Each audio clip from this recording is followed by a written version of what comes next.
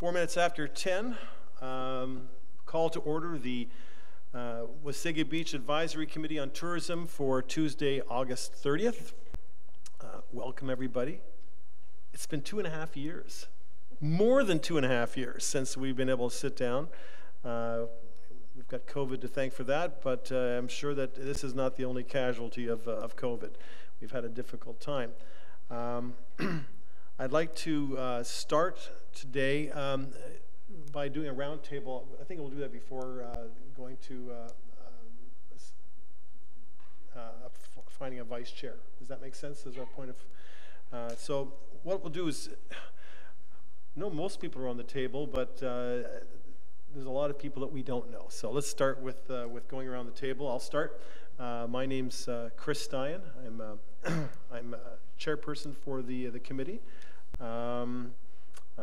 My background, I was director of marketing for 27 years with a national food chain, but a resident of Wasaga Beach for I think 13 years, and I've also been involved with other areas around the community, with the T3 Accelerator program. I'm a coach and advisor for working with tourism businesses around the counties, and was happy to be part of this group here.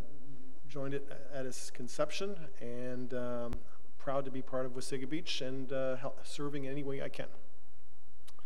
Dan? Dan Cardos, local real estate agent. Sorry, not used to this. Anyways, partial owner of the core team, real estate team. We also own some businesses in Blue Mountain, including the grilled cheese restaurant across from Starbucks, and basically a property management company that runs personal SDA properties. So I lived here about 10 years now, and glad to have moved up. Happy to be here. Try to do some stuff within the community as well, some of the sports leagues and whatnot, so that's basically it. Hi, my name is Wendy Fox, and my heart is in Wasaga Beach. I fell in love the second I moved here. I've lived here for over 30 years. I'm a local businesswoman here.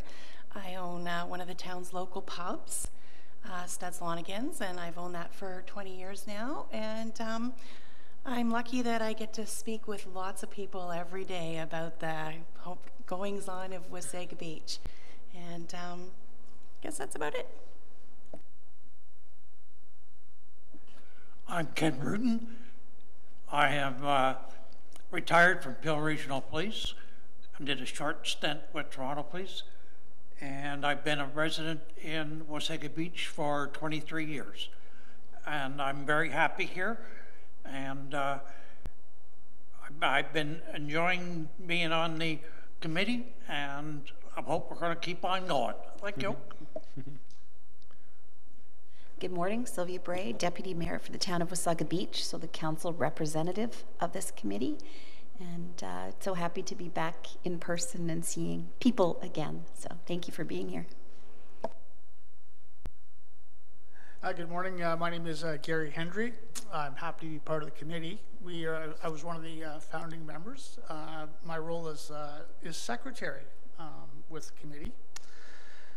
We did get to go to the conference back in 2018, I believe. So yeah, so that was quite some time ago to revisit tourism. I grew up here. I was born in Collingwood, and I do live in Wasaga Beach. I'm a member of the Canadian Coast Guard. When I'm off, I'm here and enjoying myself, and I'm hoping we can keep this committee going and hopefully shape Wasaga Beach a bit better. We did really well with the new sign. I'm quite impressed. Yeah. My name is Agata Mihalak, and I've been a resident in Wasaga for just a little bit longer than COVID hit, so about 3 years, yeah. I obviously love it here. My background is in IT. I am from Toronto, And so far, I've been on the board of directors of my sailing club, and I just wanted to see how this town runs, and being a huge tourist destination, you know, see if I can help shape that future.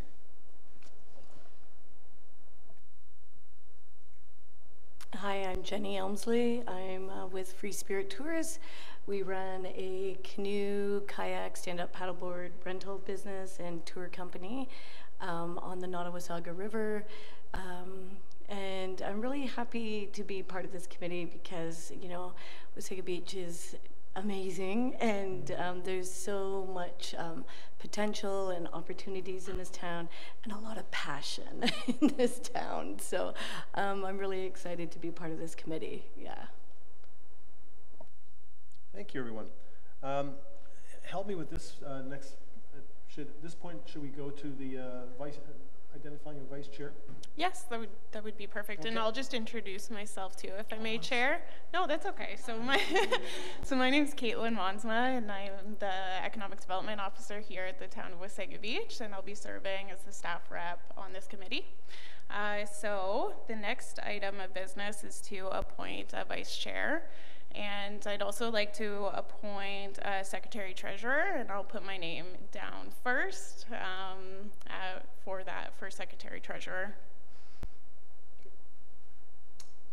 Very good. So are there anybody from the floor who wish to put their name in for, oh, yes? Sorry, through you, Chair. Just prior to nominating for this position, I just have to note that because we did not put this formally on the agenda and we are adding it now, we'll just have a resolution which I can read out for you. It would just be to break the rules of procedure to add an agenda item to deal with the appointment of a vice chair. So we would just need a mover and a seconder for that first, and then we can go ahead to that item. Sylvia Bray. Second? Yep. Favor? Opposed? Carried. Okay. So, does anybody around the table wish to put their name in for vice? I would like to suggest Gary. I think that as your role of secretary, it will change, I believe, given that those particular functions are going to be taken over by Caitlin, and that I think that you can carry on at a higher level by supporting as a vice chair with this committee. That's my thought. Would you let your name stand as a?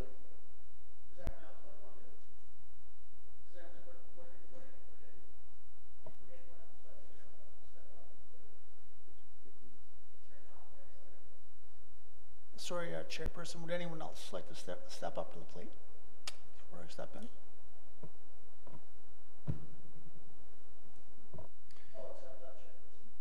Okay. So what's the formal motion?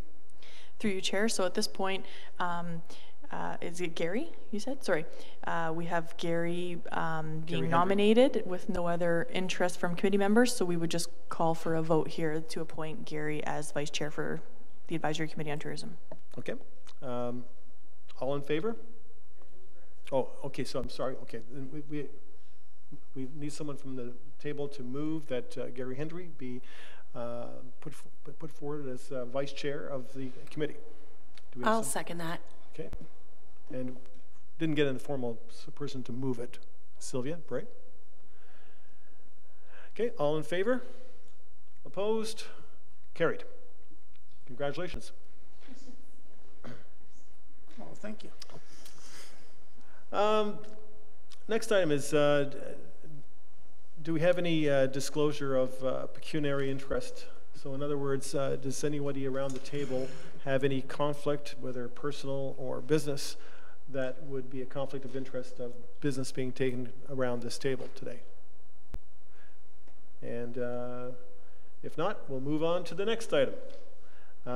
Adoption of minutes from February 10th, 2020. That was our last meeting. Has everybody read the minutes? Sometime a long time ago, or just recently when it was sent out again? I have read them as well, and I have, in my review, have not seen anything requiring modification. Anyone else that sees any changes need to be made to our last minutes? Then could I have a motion that the Advisory Committee of Tourism minutes of February 10th, 2020 be accepted as presented? Yeah. Yep. Ken, you have a second? Jenny? Is Jenny? I'm sorry? Oh, Gary, your mic's on. So if I may, Jenny represents the Chamber of Commerce, so she's a non-voting member. But you're still important to us. Thank you. Yes. Wendy? So secondly, Wendy. All in favor?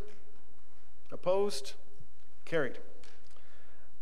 The next items, we're going to fly through the first part really easy. The next items, there are no deputations or presentations. There's no unfinished business, and there is no subcommittee reports. Which brings us on to new business. New business, item 7.1, terms of reference review. I think I can, Caitlin, I can take the ball on this completely, and you'll come in at a different point. You'll see that there's a motion that is on the agenda, and I'll read the motion before we get into a little bit more discussion. The motion is that the Advisory Committee on Tourism receive the draft amended terms of reference for review. The reason why this is on the agenda, and I think that probably everybody was sent the terms of reference. The terms of reference is basically what is it that we do and what is expected of us from this committee. What's our job? And as a background, back in June, in consideration that we were going to be getting together again and reconvening, Caitlin Mosma, as well as Deputy Mayor Bray, and myself, we met with Mayor Bafulci with the idea of taking a look at what it was what we were doing as a committee. Because I think that in the year and a half that we were working as a committee, we could see that there were some things that we were doing that were productive and some things that we were doing that just felt as if we were spinning our wheels a little bit. One thing specifically I'll bring forward is our discussion with the Tourism Destination Management Plan.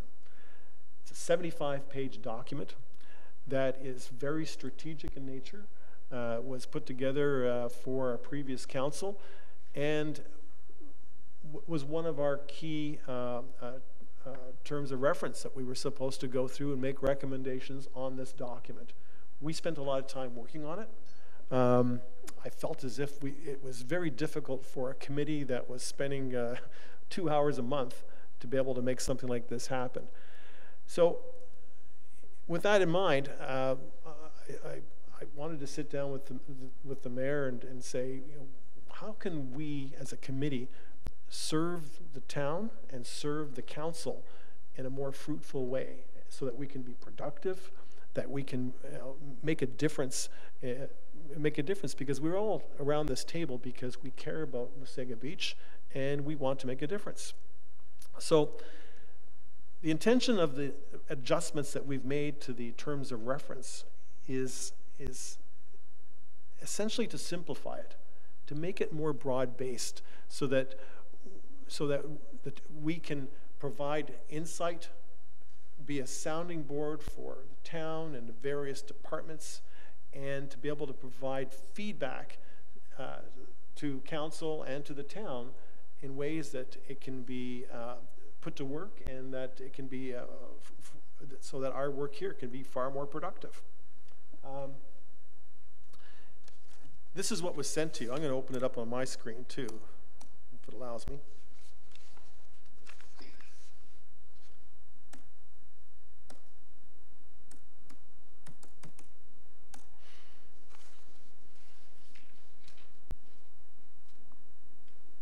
Pardon for my delay.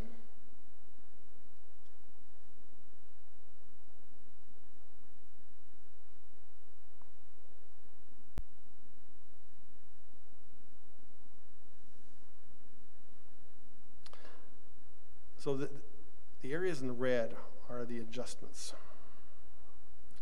I'm going to open it on my screen so I'm not turning my back to you.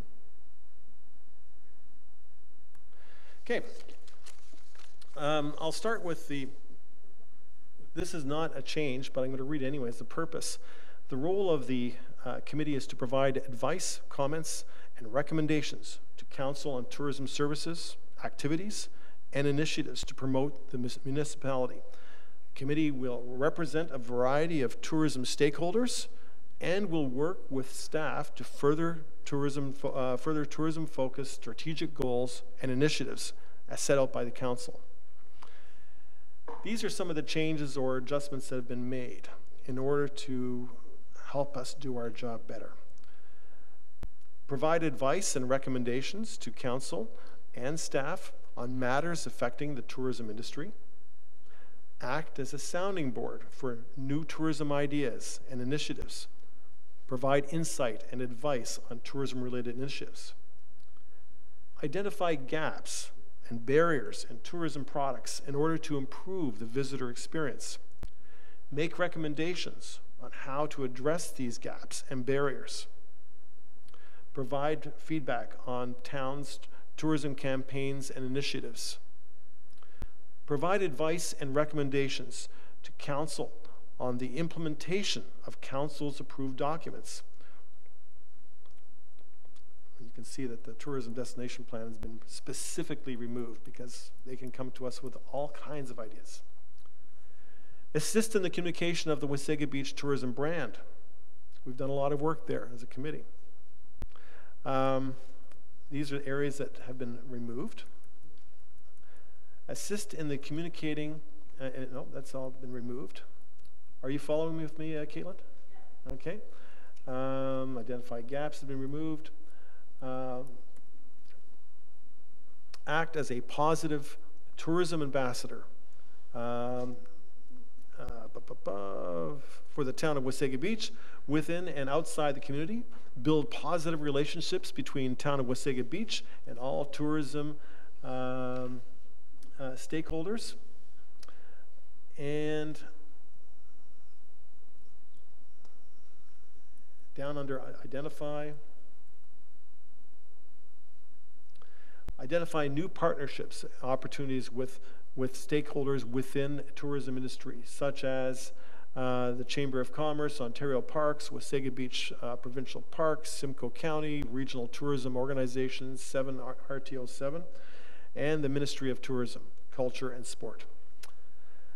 Further to all that, it has been recommended to add to this is that down where we have the committee will be comprised of 5 to 9 voting members as follows.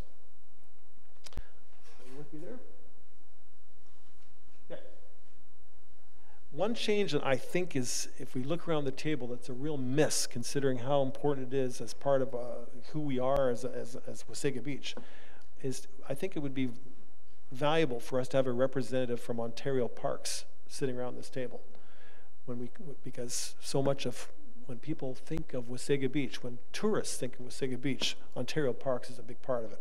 And I think it would be great for us to be able to include them and to discuss items with them. I believe that's all I have on there. So anyways, does it make sense on what we were trying to achieve with this adjustment?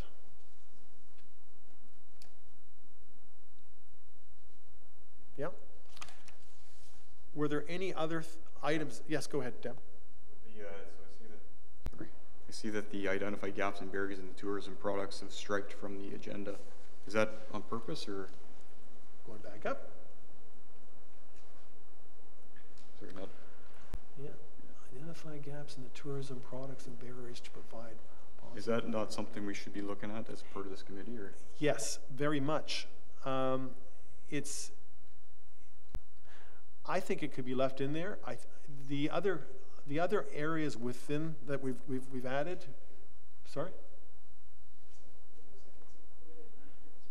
Yeah, but I think our version is a previous version of this. Yeah, it does say right on here. It does say within it. It says identify gaps and barriers in the tourism products in order to improve the visitor experience. Make recommendations on how to address these gaps and barriers. That is in it. Further up. Yeah. Do you see it there, Caitlin? Yeah, I'm just Yeah, they're right there. right here. So It is still there. yeah. Yeah, so some of the lines that have been struck in are because we reworded those captions or those lines. Any other discussion on this? Yes. Thank you, Chair. Under the committee composition, I wonder about including somebody from the county of Simcoe, their tourism organization, or possibly RTO 7, just to give a broader scope to the group. And we could invite them in as a guest and have them speak once a year, but I wondered if there would be interest at that level to include them. That's kind of one suggestion. Second suggestion. Is there a particular area of the county that would be identified as a specific stakeholder that we could say someone from this particular area? Yes, there is a tourism. Yeah, so we could find a rep from. Oh, that's me. Yeah, so we could find a rep from Regional Tourism Organization 7. So they do Bruce County, Simcoe County, and Grey County. So they represent that area. Or we could look into a smaller region, which is South Georgian Bay Tourism. So they do like Collingwood, Meaford, Clearview. I think that's a great suggestion. If we can get one person that represents that, at least if they're, you know, I don't believe they have to be a voting member, but I think as a, you know, certainly as a stakeholder, that would make a lot of sense. Certainly, Age Friendly has a couple of different representatives, and they just bring a different perspective. Yes. And they also bring the resources, because the next levels up is probably doing things that we may or may not have easy access to, and it's nice to work together and just, you know, be part of it and make it bigger and better. Great suggestion. I have a couple more. Yep. More for the clerk perhaps, but on in the agenda it's page 17. The top item says only members of the Wasaga Beach Advisory Committee on Tourism may be members of subcommittees. So in other committees I've sat on, the idea for a subcommittee was that you could bring additional resources into that subcommittee, because they were, in the case of the Healthy Community, the bicycle subcommittee has cyclists and members of the local biking club and people that bring more to the table than the one person that sits there that may or may not have a bicycle. Mm-hmm. So I'm just from probably a clerk's perspective, I'm just not sure why that restriction is in here. I don't know either. I love that suggestion, because it would put us in a position where we could have one person around this table head up a subcommittee and pull together, you know, other people, and then report back to this committee with ideas and findings. Is there any reason why we have it this way? Through you, Chair, it might potentially be with the fact that you are all appointed by council to be members, and as such, you can just go on and create these subcommittees with people who are appointed. I don't really know why there would be a restriction. You are absolutely able to invite stakeholders and people to come and maybe make presentations or give feedback, but let me double check, because I'm not too sure why. The only thought I can have is that since you're appointed to act on behalf of council, that you just keep creating groups of yourselves. So I can check and get back to you, let Caitlin know for sure. But if there's not a reason why, then I don't see why that can't change to allow for stakeholders. Could we remove that particular clause off of this and then await for approval from council?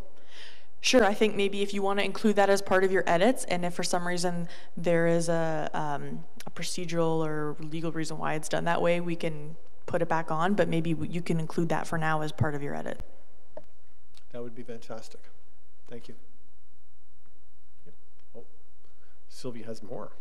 I have one more. I sit through more meetings than most. So when I went through it, the final thing was all meetings will be open to the public, which I 200% support, but I'm just questioning why we're live streaming, because I think it adds a level of formality to this meeting that sometimes hinders easy discussion. I'm looking for this is under meetings. It's under meetings, the fourth point. All meetings will be open to the public, absolutely, but there's nowhere in our terms of reference that say that they will be live streamed.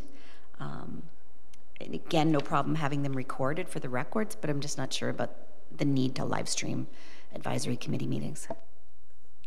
I'm not sure if you want to have that as part of our terms of reference, because it's, I mean, we are open to live streaming, but if you have it in the term of reference that we will be live streamed and we're not, then it's, yes. Sorry, through you, Chair. That component is included under the procedural bylaw. We did include a live streaming section which says that all council and committee meetings will be live streamed. So we are just onboarding everybody at that. This is obviously your first meeting, so we're kind of in the middle of getting everybody on board, but that did change to be added in during the COVID realm when, I can't remember whatever bill number it was instituted, so that's why we've now switched over to the live stream. And the event that public don't feel comfortable or safe coming in person, they can watch it or participate on Zoom that way as well. So that's it. You won't see it in there, but because you are governed by the procedural bylaw, that's where it's included. Got it. Is that satisfactory, Sylvia? So all meetings are now hybrid meetings and physical attendance isn't necessary. Is that a correct statement, Madam Clerk, Deputy Clerk? Through you, Chair. Yes, so including the advisory committees, council is now operating under the hybrid model. I think we're in phase 2 right now, which is everybody that's a member or here to make a presentation or speak is invited in person. Once we get to phase 3, which is the final phase, that would be the public coming in to sit and watch if they wished, and kind of back to normal, but still including the electronic element, which will be always going forward now. Good. That's not to say, sorry, obviously you'd still have the ability to move into closed session, to stop the streaming, or to talk about things that maybe fall under the act that need to be discussed in closed as well.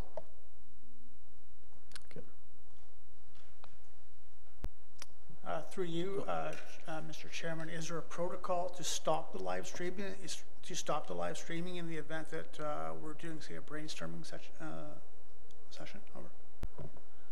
I don't know. Is there a protocol to stop the live streaming in the event that it is needed for something? So through your chair, breaks, it's stopped. Closed session, the live stream is stopped.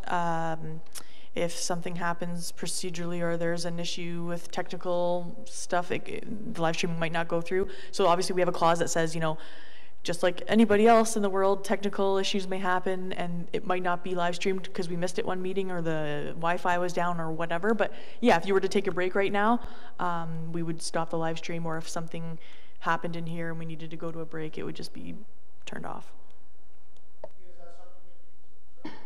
Is that something that we actually need to vote on to meet the protocol?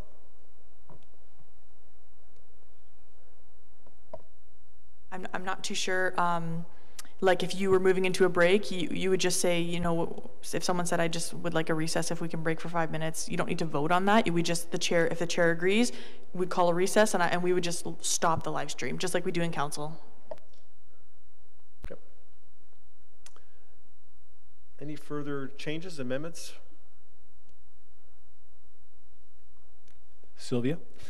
So just further to that, I guess my comment to the clerk, we should probably arrange a training session to talk about, because sometimes when the discussion goes around an informal table, we do identify, businesses that are doing it right, opportunities maybe for other streetscapes or businesses or things that are identifiable individuals. And we just need to know that, we are being live streamed. Everybody is could be watching what we're doing. And we just need to make sure that we're not, saying things that we might not say. Sorry, through you, Chair, absolutely. There would be moments of, under the Act, there are certain things, identifiable individuals, security of the property, legal information, and we absolutely don't want to, talk about one business over another, or maybe who's doing this and who could be doing better. Absolutely, exactly what Deputy Mayor Bray said.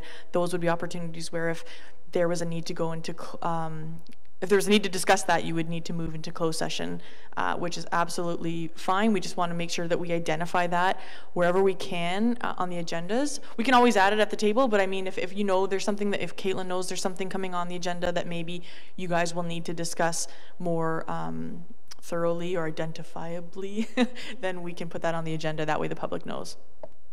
Okay. Very good. Any further amendments? Then I need a motion that the Advisory Committee on Tourism receives the draft amended terms of reference along with the amendments identified in this meeting to be presented to Council through Caitlin Mosma. Do I have someone that would, is that motion acceptable? Yep. As is? Do I have someone that would make that motion? Oh, Caitlin? Oh. I'll make the motion. Yep. Ken? Do I have a second? Second? I can second that. I do. Yep. All in favor? Opposed? Carried. Item 7.2, Economic Development Officer Update. We'll pass the floor over to Caitlin Mosma. Perfect. Thank you, Mr. Chair. I think I'm going to share the screen for my staff report because there's a couple of visuals within it. So just give me a moment to do that.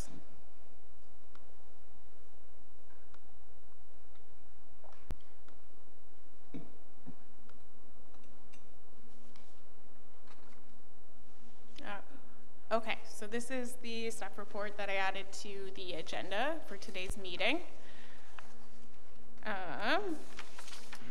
So I put together this report to update you all on related projects that staff have recently completed or that we're working on, just to catch you up as we restart this committee. So by providing you with information on these projects, I'm just hoping to help the conversation at this table. So the first project I'll start with is the town branding. So a large project that we have been working on since it was the beginning of winter last year is the new corporate branding. So it's now complete and it was approved by council at the end of June. So staff are now completing the final steps for launching that branding. And so it'll occur at early September. And so the launch is going to include new banners, billboard, news release, flag grazing, and the new branding. So the new branding is going to help redefine the corporate image of the community. And it's going to work along with the Tourism Sparkle brand. So the tourism brand will be used for all tourism communication, whereas this new branding will be used for all other town communication. So it'll be just the two brands living for the town. My next item here is the tourism website and social media. So in the past few months, we've developed the tourism website. So we've included more content and updated the imagery on there. The website is definitely an ongoing project. Our current platform's very difficult to use, but so we're getting there. I'm working on it as time permits and just including content where I can. We've now have content for all 4 seasons on there. And then between myself and the summer student that we had this summer, we also completed a social media schedule for the tourism social media pages. And so it includes weekly posts that highlight like the different events that are happening in the community, different activities that we highlight, and business features of the week. So we highlight tourism businesses on those pages. Within the report, I've also provided links to the website, Facebook, Instagram, and Twitter. So please check those out and give me any feedback you have for them. Let me scroll down here.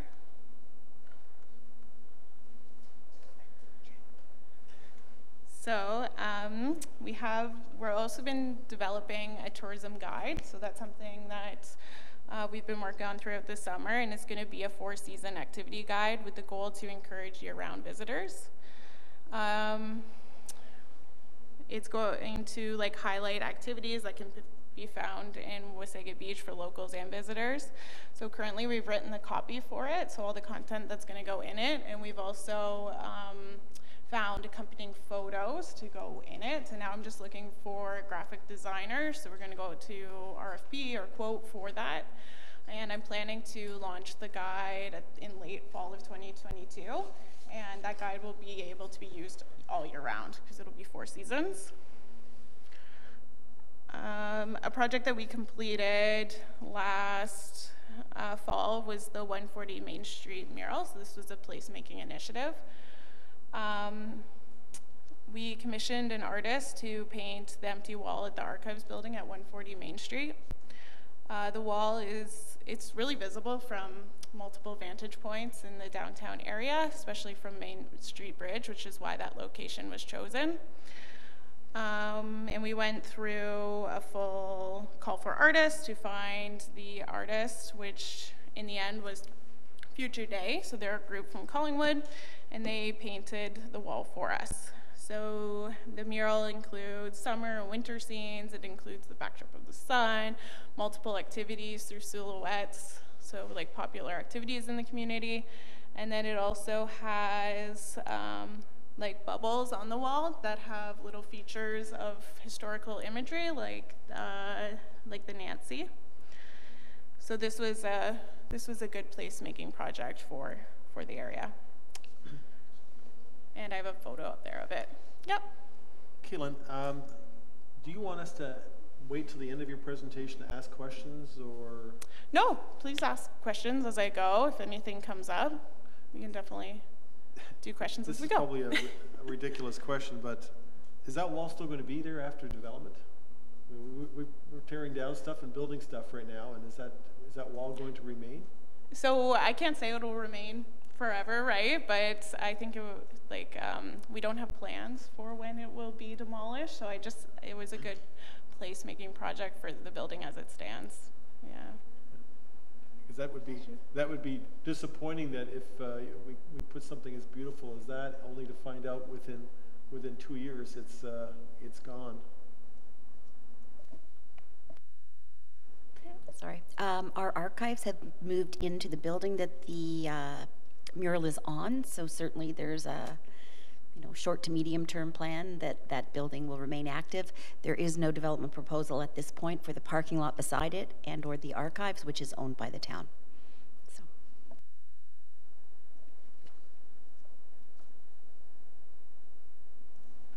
Any other questions about any items before I go on to the next? Okay. So, another large project that we took on during the pandemic was the comprehensive wayfinding strategy, and I'll scroll down here. So it was approved by council in July of 2021. So the wayfinding strategy was developed to map out detailed locations for all required and recommended wayfinding throughout the community. So that's like directional signage, placemaking signage, gateway signage. So in the strategy, it also included like the messaging plans for those signs. So what destinations we include on the signs, the directions, and the directions on them, as well as icons. It includes circulation studies for the tourism traffic in the community and the types of signs that we're going to use. So all our directional signs come from the RTO 7 signage standards, and then we also have our custom signs that are unique to the community.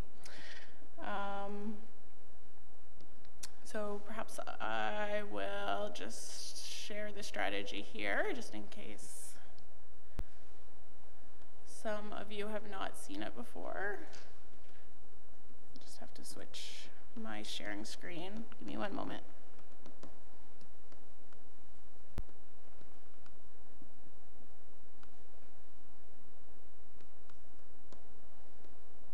Okay, so this is the wayfinding strategy here. So these are the RTO 7 signs that we identified that we'll use in our community for directional signs.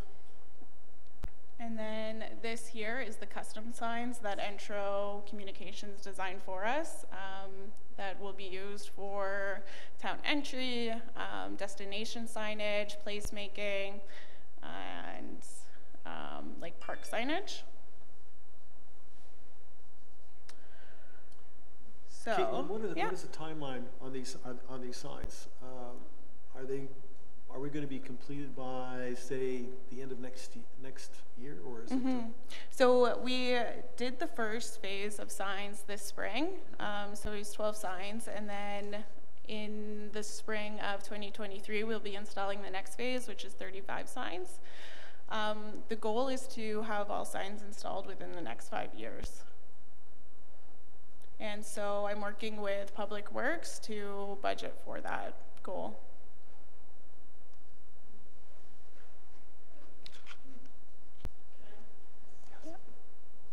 Oh.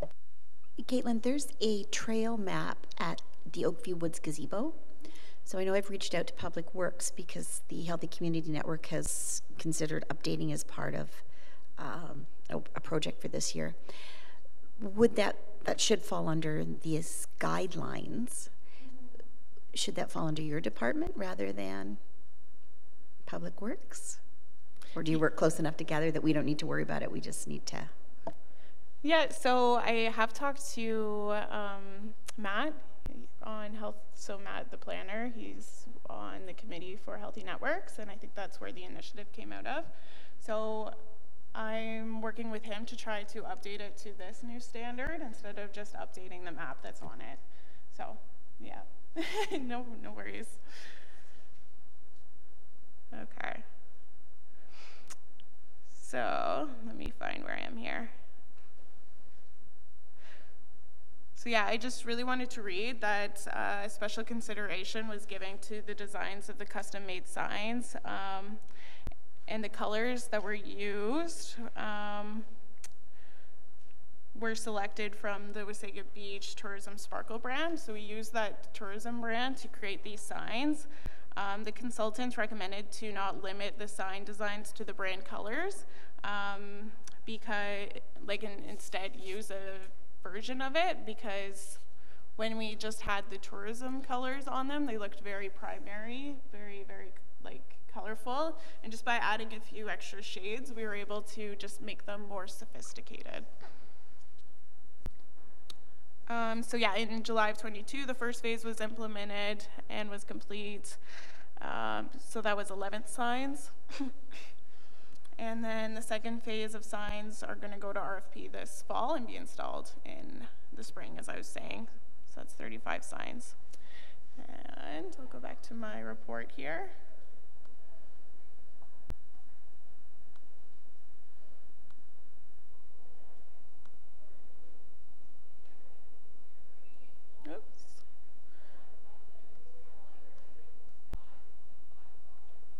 So that's one of the signs. They are actually installed out near Boston Pizza.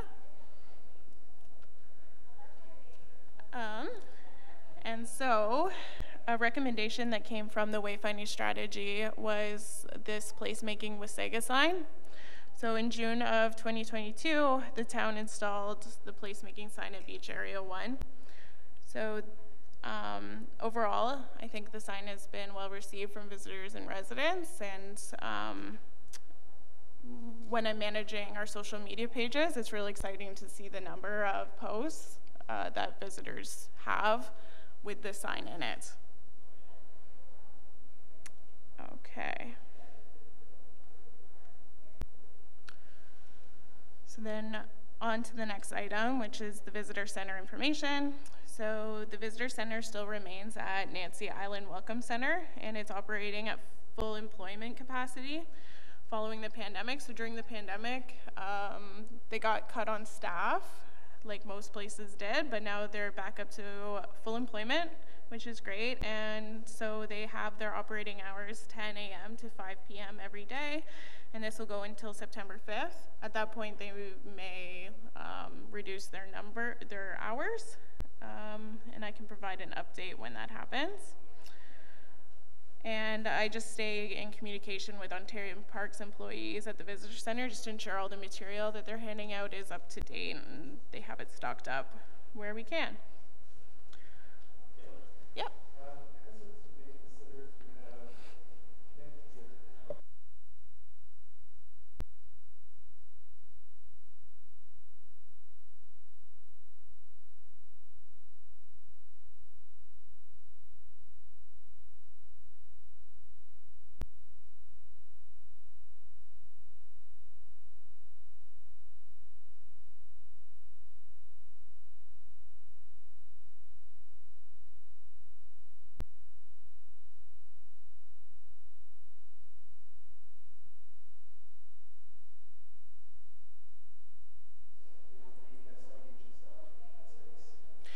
Yeah, so the Ontario Parks definitely, like I follow them for updates on beach capacity, like updates, and then where we can, we share it onto our social media pages.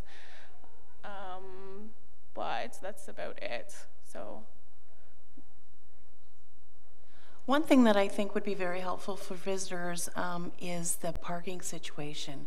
If a parking lot was to become full, it might be nice that people could go to a site on their phone to say, okay, don't even bother trying to go there. I know we had a couple situations this summer where people were driving around in circles, traffic was crazily congested. They were still trying to get to areas that they had no hope of getting parking in. no, I think that's a great idea. It's definitely something we can explore, whether it's like a map and we can make the parking lots red on like especially long weekends, right? And then we can, or even if we could just have signage as you're driving, something that you're going to drive by, and just have on that signage, you know, just like a motel sign, you know, these are the area parking that you're going towards. Unfortunately, these ones are already full.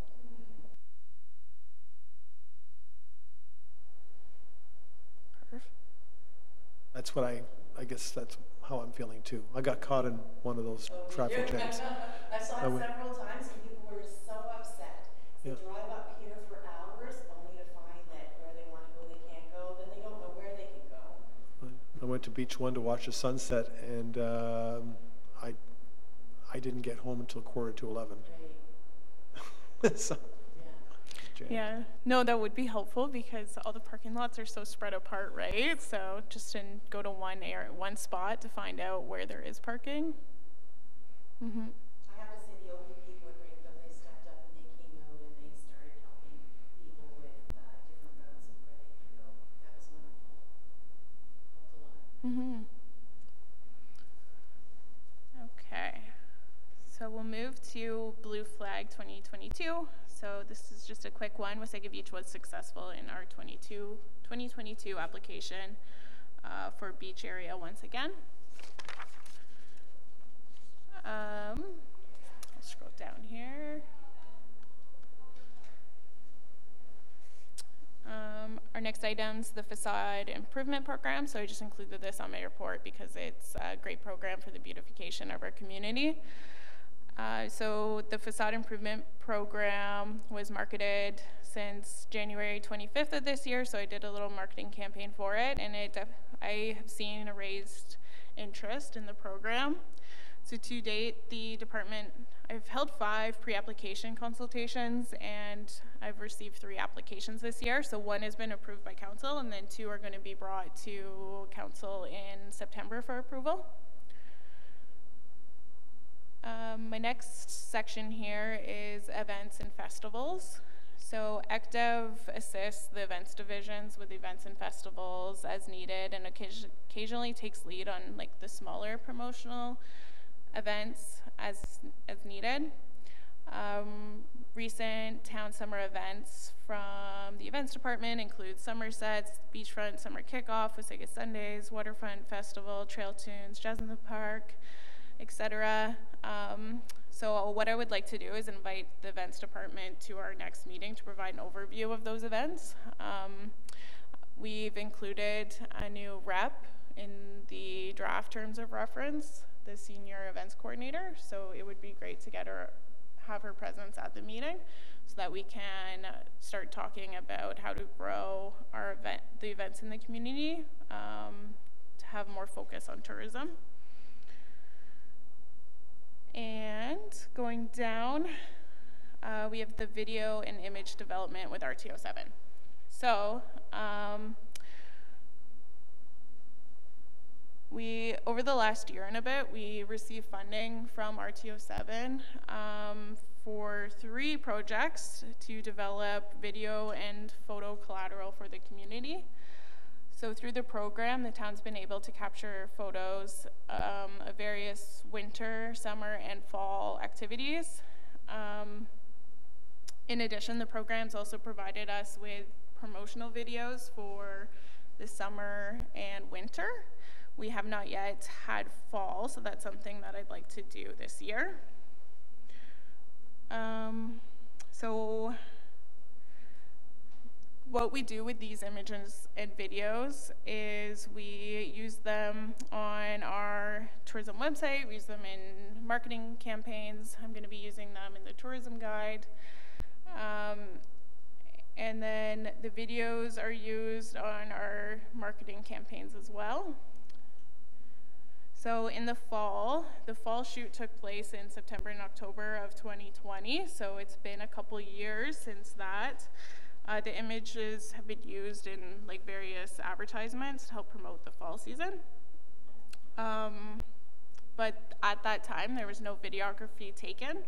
So this year, I'd like to capture fall footage. And then the winter took place in January and February of this year, and the master video will launch to the public this fall. So we haven't shown that yet because it was captured towards the end of the winter. And the summer shoot took place in June of this year. And so I sent the master video to this group when it launched on our Facebook page. And we've also launched the 2 shorter videos as well. So I'm on my last, I feel like I've been talking a while, but I'm on my last section here.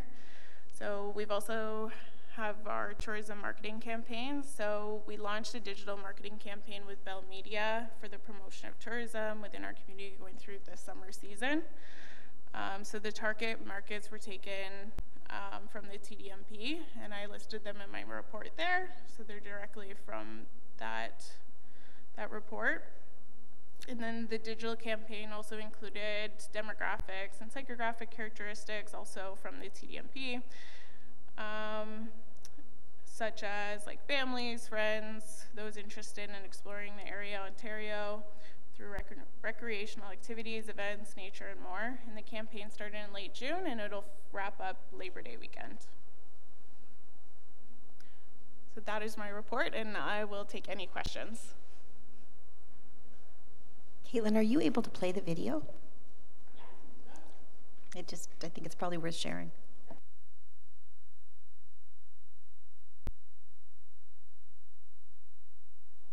Just give me a couple minutes.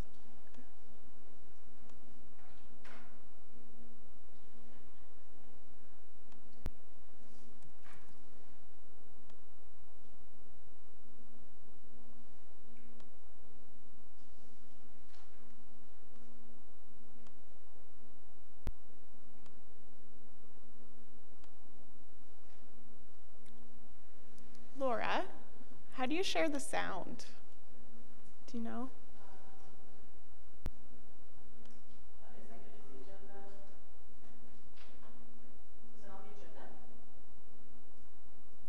No.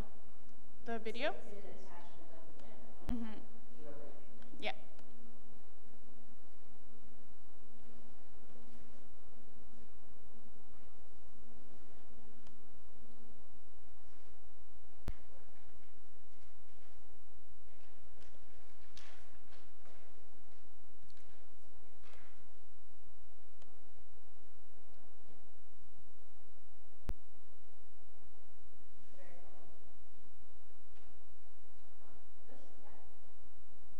Oh, there we go.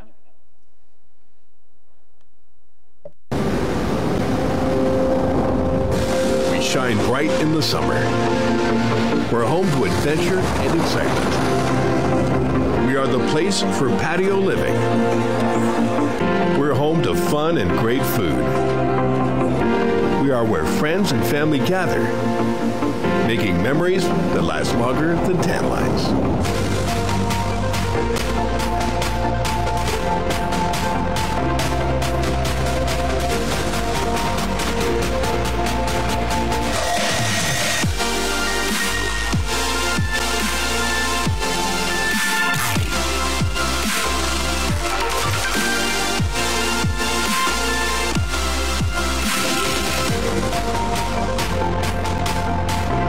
What are you waiting for? Your next great experience starts in Wasaga Beach.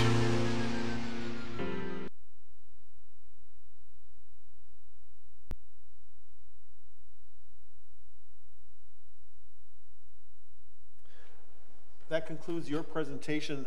Just for clarification, that was 7.2. Did you also include 7.3 within that review? No, I'd like to discuss that Separately? when we.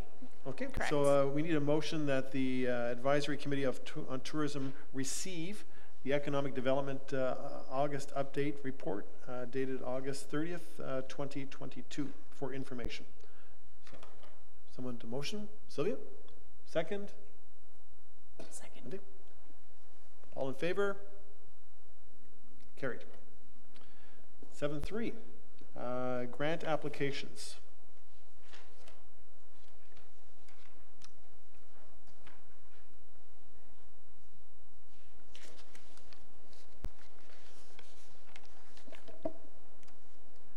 Okay, I'm sorry. perfect. My item? Your item, I'm sorry, I should have No. drum rolled. Yeah, no drum roll needed. Okay, so we're preparing a grant application again for our TO7's partnership program. So this time we'd like to develop fall promotion videos. So if we're successful, we'll be filming in late September. We might not necessarily be able to use the videos this fall, but that's usually how it works with our short seasons. So it would launch in the next year. So the funding will provide us with 2 days of shooting, and it will also provide us with one to 3 minute master video, and then 2 15-second shorter videos. So I was looking for this committee for some ideas on what to feature, like some more unique, like maybe locations in the community. Currently, the activities that I have planned for the shoot, and this is just like preliminary, like I was going to do some paddling on Wasaga with all the fall leaves behind the models. I was going to go to the lookout at Oxbow Dunes with all the fall leaves there, and then also Monument Hill with them walking on the sandy dunes there with the escarpment in the back. So I just thought there might be some discussion at the table on some ideas to feature in that video.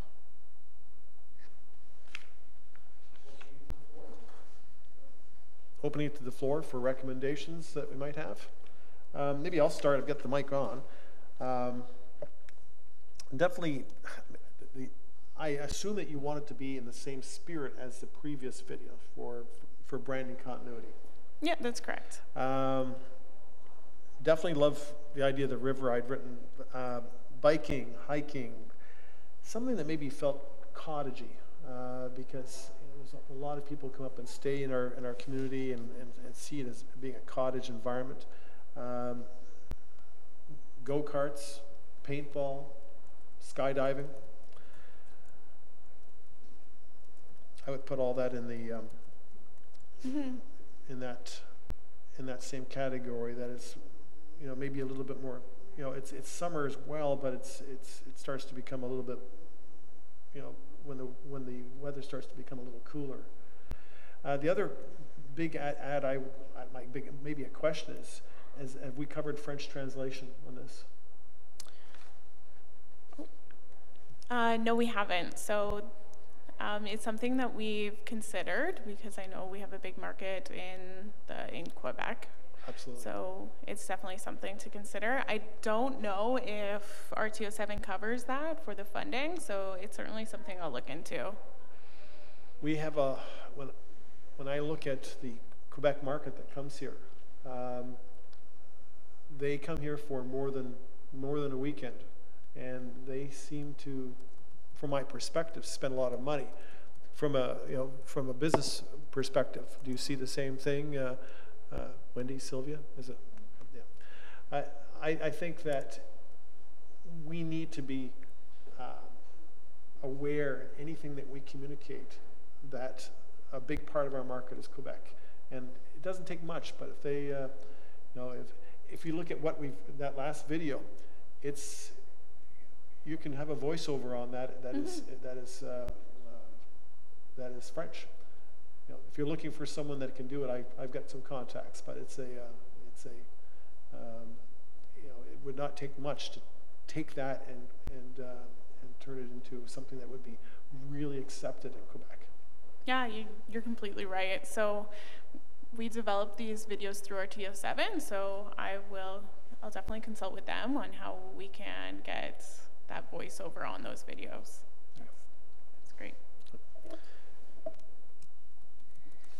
I know in most tourism advertising, there's always people on bicycles in pathways, but everyone has that. But we have a great bicycle path down in our town now. Maybe an idea would be having a bunch of old cars, because we do have the old car shows, driving along the road with people and their children actually on the road, riding their bike with lots of room. I think that's important to people. And maybe just showcase that they can rent bikes and rent kayaks here, so that they don't feel that, well, I can't bring my bike, I can't get a kayak. It's nice to know you can go to a town and have all of that available to you.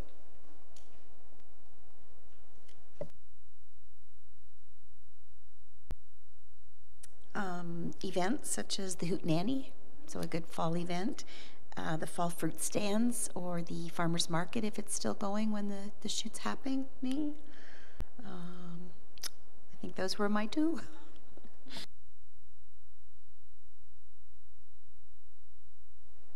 So for me, I know you said stand-up paddle boarding, but I know that they have the Halloween Witch Fest stand-up paddle boarding, which is pretty special. So back to river. And the other thing is fishing, with the salmon season, I guess, being here. Salmon's a fall fish, right? Yeah. And something with dogs, like the dog beach or the hiking, or just animals tend to make for good video.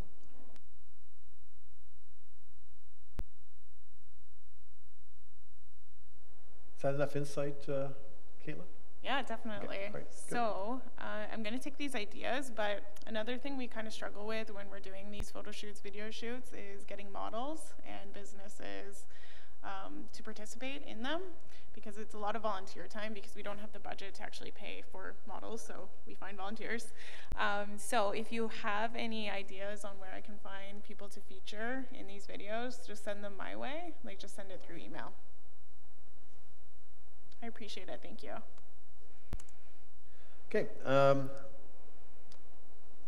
No motions required on that. On to 7.4, budget and work plan.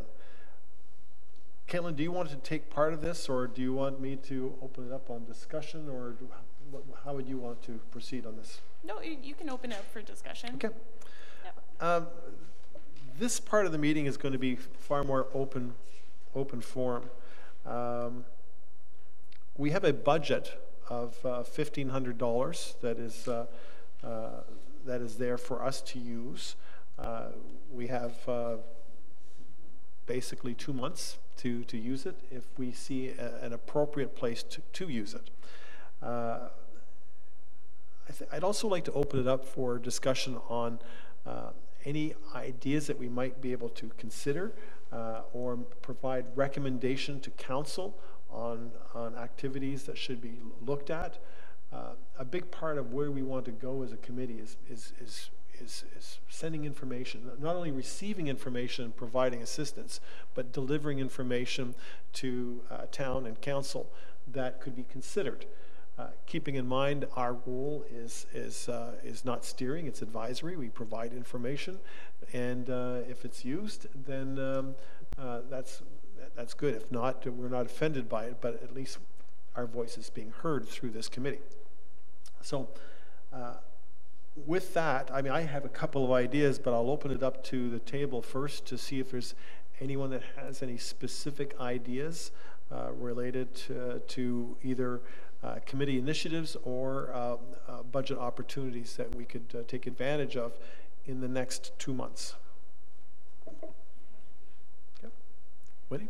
I love your idea of the paddle boards going down the river dressed as witches or skeletons or whatever for Halloween, and I think that could be something that you could really grow year to year, so that you, at some point, hundreds could be going down the river. Like, how fun would that be? Maybe some of this money could be used as prize money for the best costume, or get something started. And what you've hit upon too is I think that events, any kind of, an event that we can take ownership of and to have fun with it. And we have this beautiful river. I know. I don't think you really see too much like that. And in a way, with our signage, that's almost like a Mexican theme, that sort of signage. And maybe they do that, the Walk of the Dead down there. And I think it'd just be really fun to start something like that, wouldn't it? No, I don't think anybody else in Ontario has anything like that. They tried a witch walk and a ghost walk, but it never really came through. One thing we'd have to be careful of is boat traffic. Well, you'd have to maybe say that, it would be, and you're in costume and you're falling off your paddleboard, you'd have to it could be the Walking Dead if we're not. There. Yeah, but I think it'd be fun anyway. I think that, Caitlin's going to be, I think what we'll do is we'll take a few of these ideas right now, and then we can review them after they all come through. Yeah, that's correct. So I'm going to record all the ideas, and then I think I'll put them up on the board once the ideas die out, and then we're going to pick our top initiatives that we believe that we can accomplish. Anything else on the table? Sylvia. Oh, I just wonder if we could do something with the new brand. Somehow expand the banner, the launch, I don't know what, but something around the new brand. Something around the brand to create a launch of the brand, or? Yes,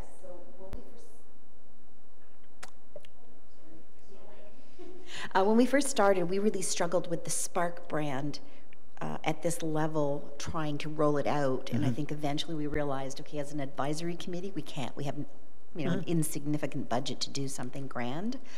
But the town is now rolling out the corporate brand, which ties into the tourism brand, and I'm wondering if we can somehow support that with manpower, with whatever, right? Like, I don't know, there might be something when those banners go up. Maybe we have a banner launching party. Yeah, and it would be good to give some more thought at the committee's table on how we'd like to continue to use the tourism branding, as we have this this focused corporate brand where all the departments are going to follow this corporate one. But between us, like the tourism committee and events, we're going to be the only ones using the tourism branding. So maybe just like thinking about how we'd like to put it into the community even further than it has been. That could be a good report for our next meeting, is to, because there's been changes to how the brand is being approached since we last met, and to have a to bring forward for new business for next meeting, to have something about the brand and how it's being applied. And then I think that might also give us opportunity to see how it can be launched and how it can be dovetailed into what's happening with the corporate brand as well. So yeah, I can provide that for the committee. Perfect, thank you. I'll put down, I've got a couple of ideas. My recommendation is that we have a resolution to go into council to create a multi-stakeholder beautification task force or committee. I often feel, going into the May long weekend, I'll drive around town, and sometimes I look and I think, boy, we're not putting our best foot forward in every single case. We have a natural, beautiful beach, but in some cases, we're not necessarily always as beautiful as we could be. And I would like to see a task force or a committee with multi-stakeholders, with town staff, multi-departmental, Ontario Parks, and volunteers from the community. With the idea that we would be preparing the town for the tourist season in the spring, and maintain a watchful eye so that Wasaga Beach is continuously presenting itself at its best. Create a short-term strategy plan that will make our community ready for the tourist season, so that come May long weekend, we are polished and ready to receive guests. My wife's family would always say, if it wasn't for company, nothing would ever get done. And I sometimes feel as if we're not always polishing our community the way it could be in advance of the tourism season. I would also like us to see develop a long-term strategy as part of the Wasaga Beach brand project that develops an overall look for our community, both from a housing standpoint and from and how we want us to look from top to bottom, and that becomes part of the beautification strategy. I'd like us to provide a reporting hotline, some type of a reporting system, whether it be a phone hotline or something online, to identify beautification issues around Wasaga Beach. Very often, people that work here don't necessarily see all the nooks and crannies of the community where there might be a problem, and a phone call or having concerned eyes around the community can sometimes say, hey, you've got a problem over here. And so now we become the eyes as stakeholders. From this hotline, issues can be forwarded to various stakeholders for resolution. Issues are being sent monthly to the task force or our committee for discussion, so that we can see where things are going. Key tourist areas become the priority focus of the project and will be supported by city standards and by law enforcement if needed. Town, Ontario Parks, town volunteers, because I have to believe that if we had a committee like this, that there would be an army of volunteers that would love to get behind something like this, with the objective of making Wasaga Beach one of the most beautiful, or the most beautiful beach in Ontario. It also creates a rally cry for everybody in the community to get behind and to make us proud of our community. So I would put that as a potential item to bring forward. I have one more let's if I continue on. Recently on MSN, I saw an article from Reader's Digest Canada. It announced the best beaches in Canada. It is the best beaches in Canada as voted by you. And there was 20 of them. Where do you think Wasaga Beach ranked on the 20? It wasn't there. It wasn't even on the list. It made me cry. And yet there were 7 beaches in Ontario on that list, and we didn't even make it to the top one in Ontario. There are many, many, different things like this, and I've seen Wasaga Beach on there for different things. I saw one recently where Wasaga Beach was rated the #1 party beach in Ontario. That's not the one we necessarily want to have, but they're probably not wrong either. But I think it's almost dovetailed in with the beautification strategy. It would be great to have a strategy for us to achieve being the best beach in Ontario. And that we take control over understanding where we stand on that. My recommendation would be to take $1,500 and invest it towards an annual tracking study, quantitative research through a third party that would ask the question, an Ontario-wide study, where is the best beach? What is the most beautiful beach, and what is the best beach in Ontario? And then we would be able to track that annually to see where we stand, where we rank, and then the information gives us feedback as to how we're measuring up against our expectations year over year. And the information can also be used if it's through a third party source. It can be used in our promotions. Voted #1 beach in Ontario. Voted most beautiful beach in Ontario. If we come across as being #6 or #10, we won't use it. But it gives us an annual tracking study to be able to see how well we're doing against our metrics. Any further thought on that? Yep, Tilly. Thank you. So things like voting opportunities for the best beach, they're not typically scientific studies. They're, anyone with a business knows Simcoe.com right now has the Reader's Choice Awards. Mm-hmm. So anyone can nominate anybody in any category, and they just create a new category. I think we got nominated in 6 this year. It was 4 last year, and it was 1 10 years ago. So I think it's being seen as a, in the case of the newspaper, it's an advertising generator.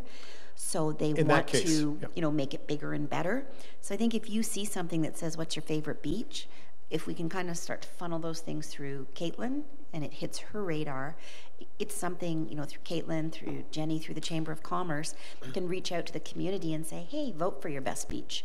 Because if we don't know there's a contest or a study being taken, we can't participate. This is not a study. This is market research.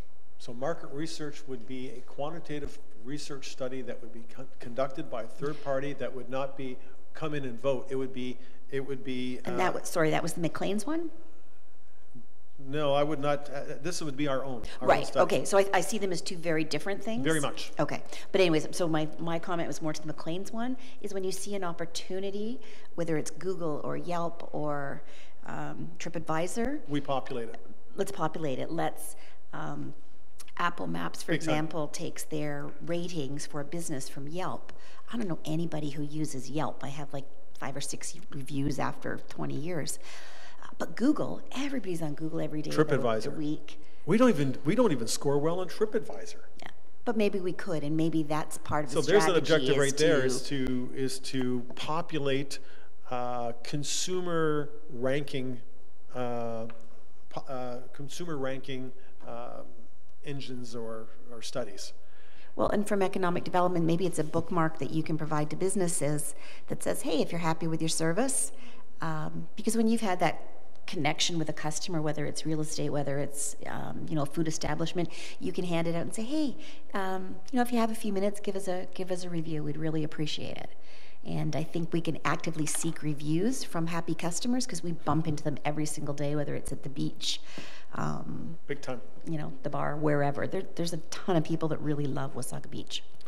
It would be great. Yeah, that's a great initiative to say every single opportunities that we can populate reviews, we should be doing it. But I guess I'm looking at something that would be an independent research study that would be quantitative and more factual than these ones.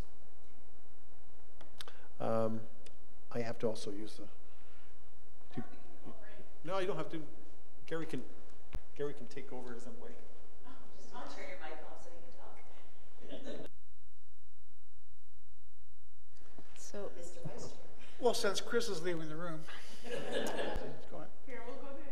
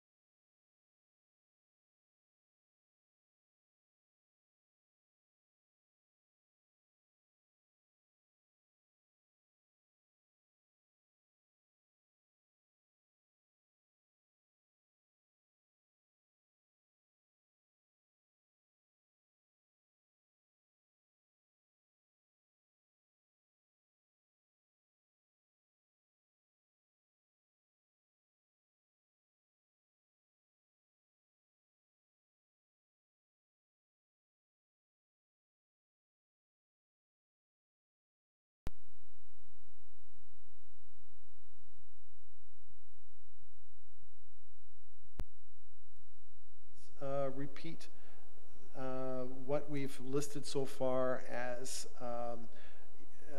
either budget or committee initiatives that we could consider for now or for going forward, or recommendations to council.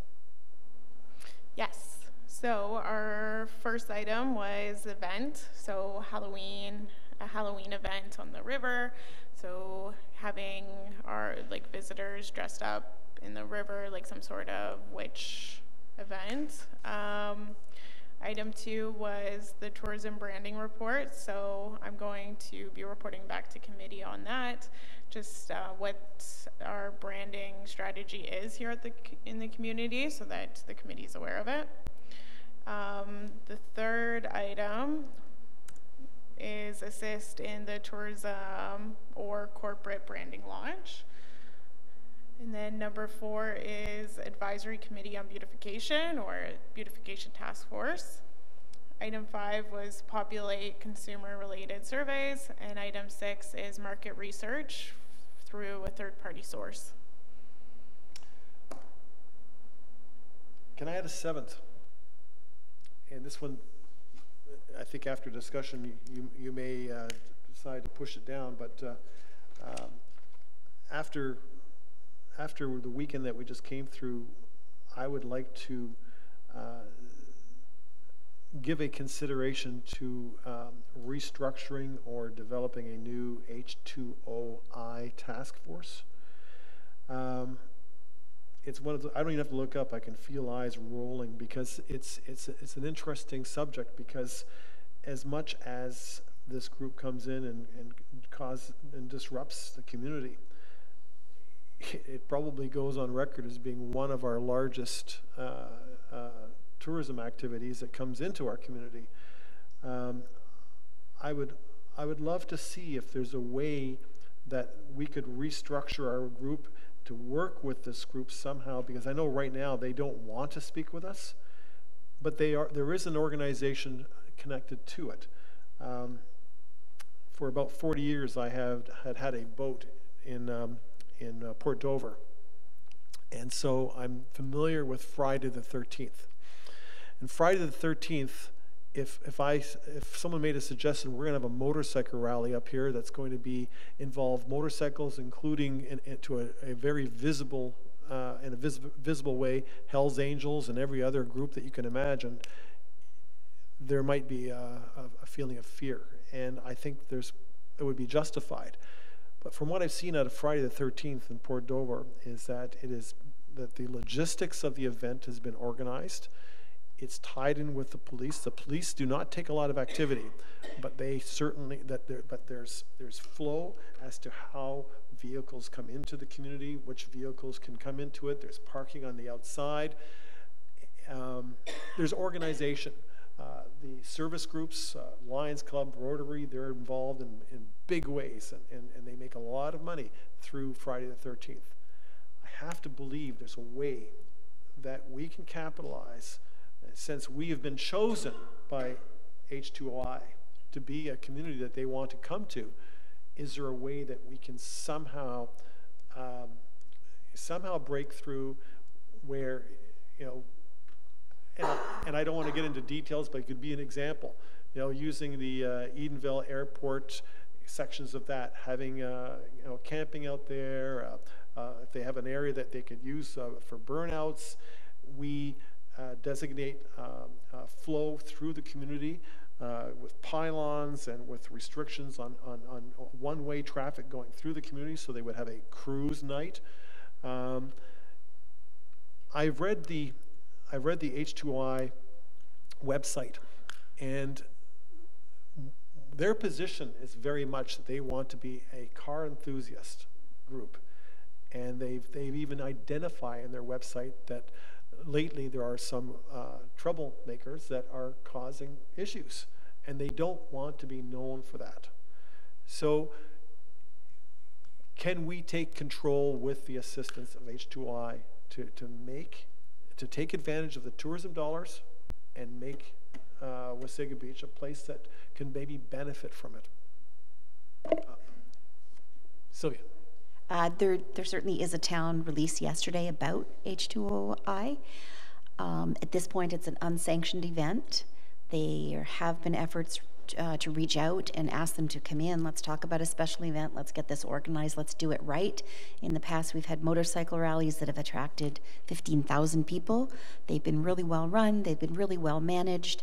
Everybody comes, has a good time, goes home safely. This group is very different. If you work, as the town does, very closely with the OPP, they're not welcome in most communities because they have no respect for the community. So until they're ready to kind of come to the table and talk, it's very hard to welcome them to your town. Because ultimately we're responsible for the safety as working with the OPP for the safety of our town. But if you're not coming to the table, it's really hard to want to welcome you. It feels as if it's an organization that we need to somehow connect with.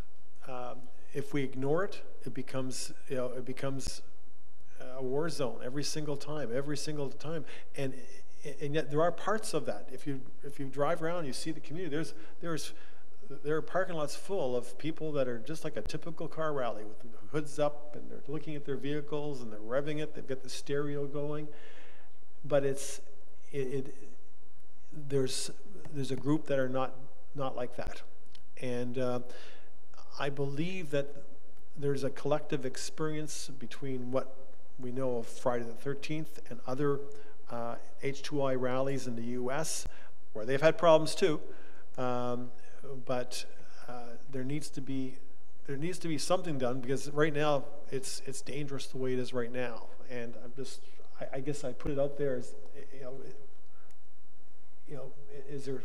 It's obviously a tourism opportunity in a big way. Wendy, you were close to the action there. Very. Were you scared, or did you get business? I got a lot of business. I wasn't scared, and I literally... it didn't scare me. I literally was right in front of a car that did like these like 6 in a row. It was like, and everyone was like amazed at this guy's driving ability, which was like a little, oh, that's weird.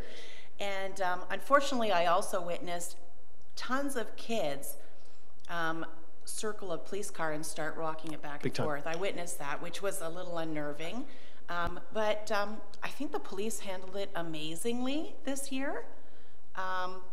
They just handled it. And I don't know that, it's like what Sylvia said, if they're not really to sit down with us and try to do anything, then what can we really do, even though it is a tourism event? The police, I believe, know what's happening, and they had drones in the air. They know where everybody's set up, and I think it's very spontaneous for them to be in the location where they're going to do whatever. Mm-hmm. That's a big part of what they're... And so I don't know that you can really plan for that unless we can work with them. But like I said, I think the police did an amazing job with them. Because you know what, they don't seem like hoodlum kids. Like, you can see them dressed, and they just seem like nice, normal kids. And I don't know how you handle them, but when they get into that mob mentality, there's going to be some rogue people, and the police will just have to isolate them and punish them and let everybody else sort of go home back to their parents. I don't know how you deal with that.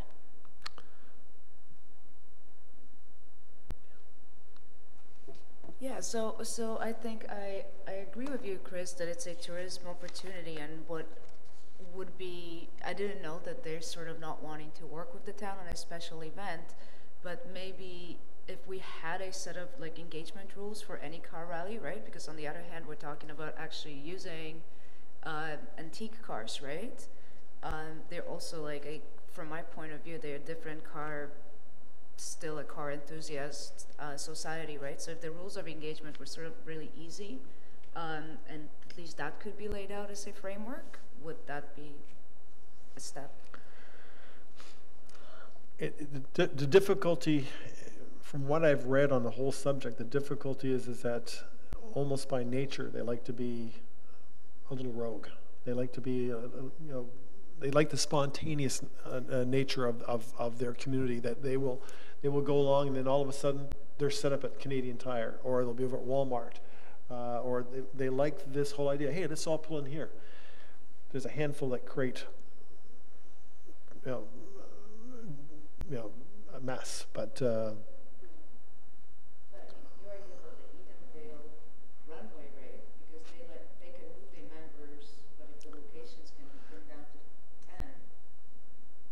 right, I think I don't have the answer to it. I just see, I guess I can't help ignore the opportunity of the volume of people for tourism and what it brings in for business. But I would love to think that there might be a way to remedy this, and I don't have the answer. Gary. Well, Mr. Chairman, it sounds like you're suggesting that we should invite them into the community. Is that what you're suggesting, to control it better? I don't think the word is control. I think what we do is we host. I think there's a way, how do we host? In the same way that how does Friday the 13th host their 300,000 people that come into. That's a great idea, Mr. Chairman, but what I'm suggesting and what I'm seeing by looking at this organization, there's several cells involved. So you have a group that, yes, they want to be spontaneous. That's how they operate. That's their motive. But within that group, you've got the other 30 people that are going to do the spin outs and are going to break the law. Not everyone in the group that's coming up with their car and lifting the hood and listening to music, they're not breaking the law. That's, to open your car up and turn your stereo on, that's not against the law. However, and Ken may want to speak to that, however, it is against the law to do burnouts in the middle of the road and almost run over people and wreck police cars. So in the event that we're going to try to put some human resources and some energy into working with this organization, we really need to do our homework, because all we could do, if we don't do it correctly, we could create more disaster, and we don't want to do that. We don't know the bill yet. It's so far from the weekend, but It's a scare. I wouldn't want to be in the council's shoes right now trying to deal with this. 191 charges, according to the media, were laid by the OPP. How many will stick is beyond me. I'm sure many of them will be challenged in court. Maybe Ken, as a former police officer, could speak to that. Well, it's a very difficult situation when you're dealing with large groups like you're talking about. And what you've got to do is, it's almost like an individual when you know the law, but you may have to stretch it a bit. And that's what I think we're talking about here.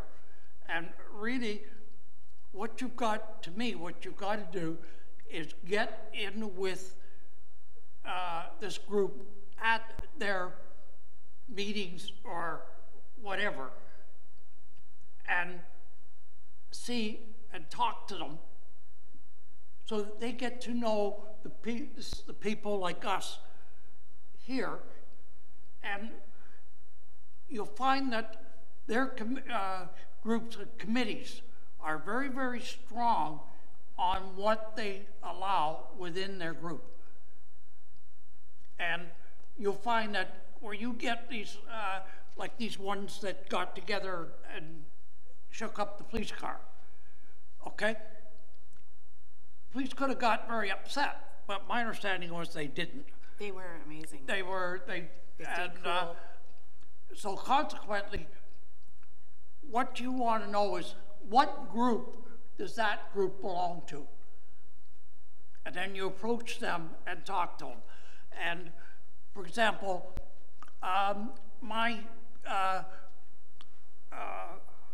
son-in-law is one of the big shots in Cruisers 11. And they quite often have quite a few meetings, and they discuss with different townships of what is going to go on. And that's what I think we really would have to do in this case. And it is fortunate this year that the police did control everything a lot better than what it was anticipated. So I think they should be congratulated for doing a good job.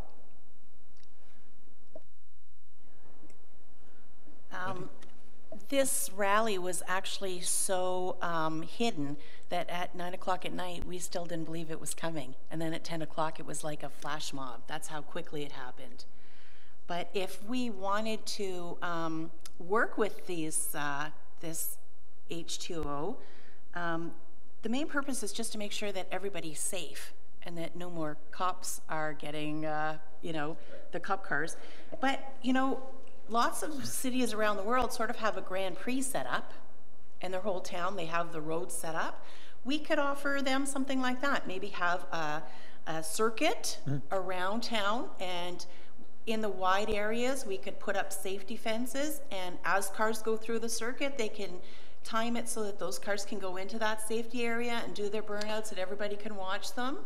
Maybe that might be an idea. Again, it comes down to logistics. Yes. I'll just read something briefly here that off of their website, and it said that many people consider 2014 to 19 the peak era of H2I, considering attendance, the community, location, organization. However, many attendees of H2I of 2020 would agree that the event has lost a sense of community and being about cars, and was much more about causing a scene above anything else. In the future, hopefully we'll learn from our mistakes and create a better and more successful event. That's their words. So maybe we can help. Caitlin, I'm sorry you've been trying to get in. No, that's okay. No, I just wanted to add in that, yes, this event's definitely a dangerous one for our community, and it's not acceptable the way it is. I think a first step we would want to take is to get a contact, as I heard some saying around the table, get a contact at H2OI to make those connections and see if they are interested in working with the community. And then at that point, develop an H2I committee that can work cooperatively versus adversarially. Work cooperatively to try and create a place to have an event that is better controlled. Yeah, and they would need to work with our special events team to create a sanctioned event and ensure that our community has its safety. Yes, Sylvia. From the town's release yesterday. So one of the final paragraphs, people have asked why we simply don't close our municipal borders to rowdy car rally participants, why we don't just turn their vehicles around. We have been advised that this is not a legal option. We've reached out to those associated with the car rally at different times in the past and asked that they follow our special events process to ensure a safe and fun gathering. However, not once have we ever received a response. Again, I call on the car rally community to consider working with us. An organized and safe gathering is possible here. Our community has a long history of welcoming visitors. Hosting people is part of our fabric, but we do insist that everyone in Wasaga Beach follow the law. And we ask that people conduct themselves in a respectful manner. Anything less than that is not welcome. So there certainly was a plan in place. You know, the OPP were as aware as their intel would allow them to be. But when you get that mob mentality, things can go wrong. And that's ultimately what we have an obligation to protect, is the residents and the visitors of Wasaga Beach. Is there something, after all this discussion, Caitlin, is there something written down that we can possibly put our teeth into as a as an item on our list? Oh, I got it now. So an item I'd suggest is to learn more about H2OI and to source a contact at the organization to start a conversation about a sanctioned event. And to develop a committee that can work cooperatively with their organization to create a safe car rally. See it as a car rally versus a disruption. and see if we can move the disruption over to a paved pad over at the Edenville Airport. One of the problems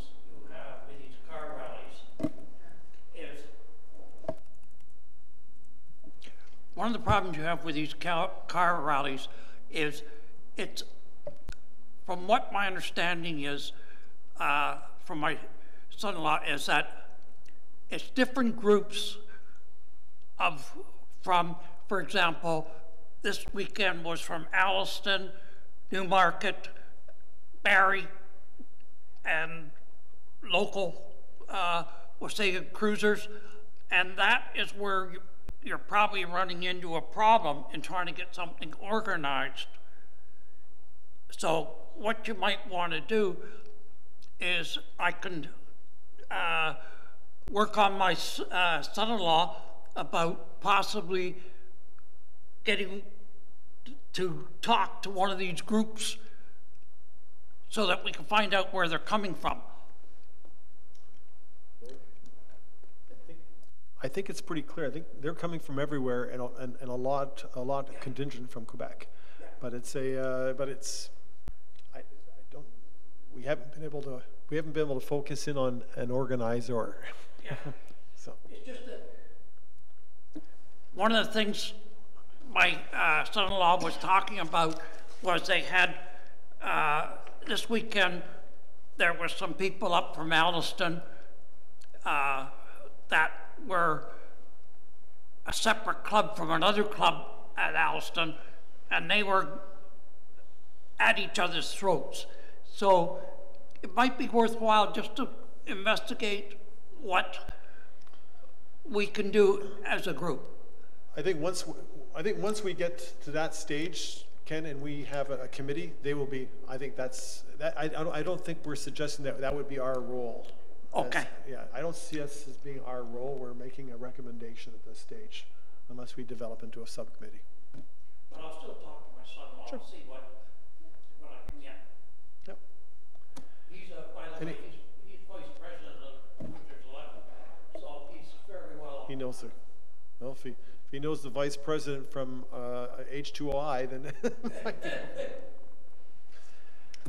Is there anything else added to the floor at this point? Okay, now, Agata? It's what?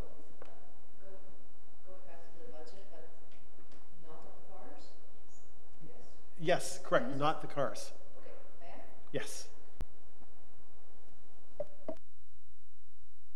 Okay, sorry, I just wanted to add one quick comment when we're discussing the branding and the budget for the branding. So what I was thinking about is, like, with the beautiful new logo, is creating some stickers for it and being able to give those away and distribute them. If that would be, like, my neighbors are using like a "We Are the Beach" sticker, which is from Toronto, and it's like their big branding. So I always feel bad for them. And it's a sticker that can be.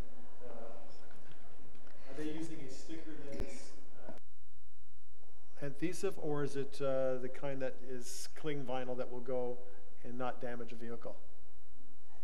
No. Yeah, it could be either. Or further to that, maybe tattoos for community events, you know, for all the kids at Hootenanny, at Winter Funderland, so whether it's stickers for businesses, but it could probably be something for our arms team, Team Beach.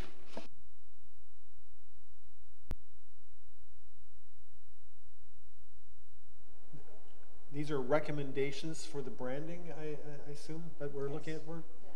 Yeah. Okay. We got that? Yeah, it's with respect to using up our last $1,500. Is that the maximum we have? No,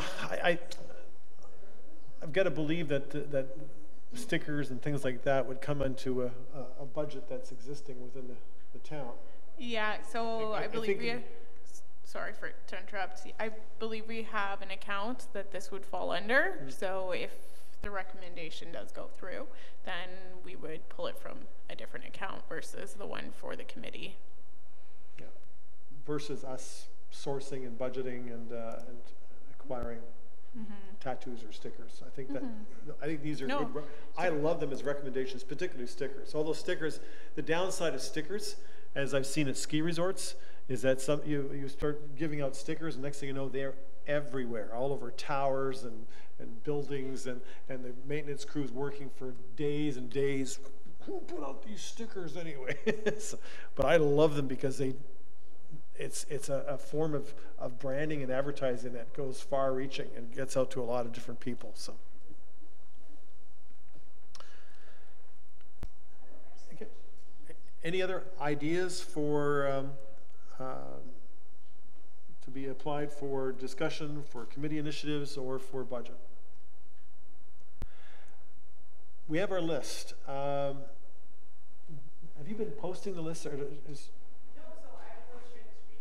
I was going to say, if we share the screen, and we can maybe as a final course of business, we take a look at that screen and see if there's anything on that screen that we want to either remove, change, or adopt.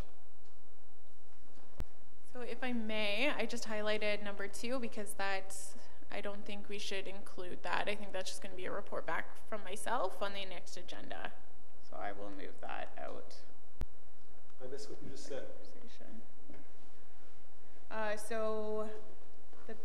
Here, 1 second. So the highlighted item, I believe Sylvia Bray brought it up in the meeting. It's going to be a tourism branding report from myself, just to explain the branding strategy. Yeah, I asked for that. Oh, okay, perfect. Yeah. So I'll be bringing that to the next committee meeting. Perfect. So that's a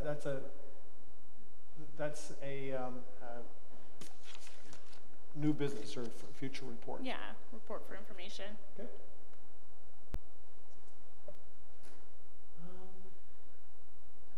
So the event, would that be something that would be is that something that would be given to council, or as a recommendation to council, or to your events committee here at town? I'd like to know what action is going to be taking on these. What action is being brought forward on this? I'd recommend that perhaps the committee could direct me to look more into an event such as this, and then I'll bring it back to our next committee meeting. Based off of my research and report, then the committee could make a recommendation to council for the events department to take this. In the interest of time, if this is going to happen, they would have to put wheels in motion within a week. If it's something that, could we maybe just, to expedite it, if this could go directly to, just as a recommendation to your events group at the town, and that they can either take action or not. Sylvia?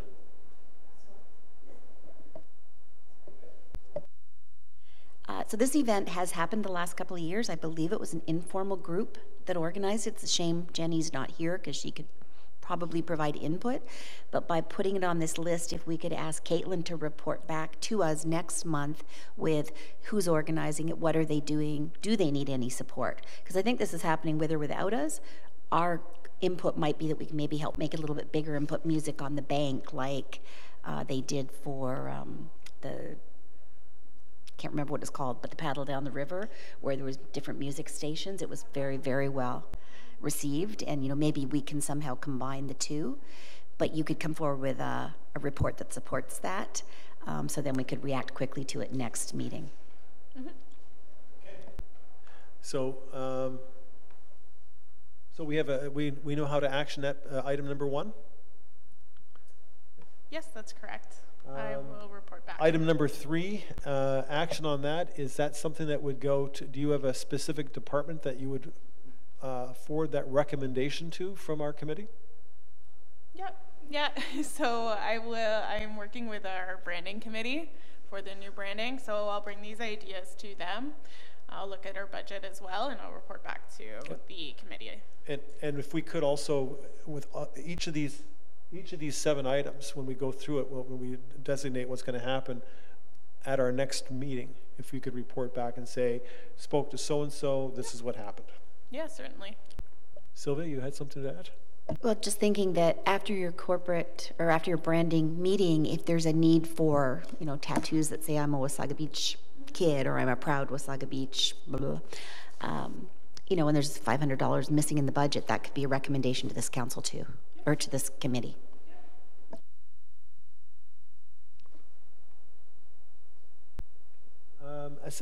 Item number 3, assistant.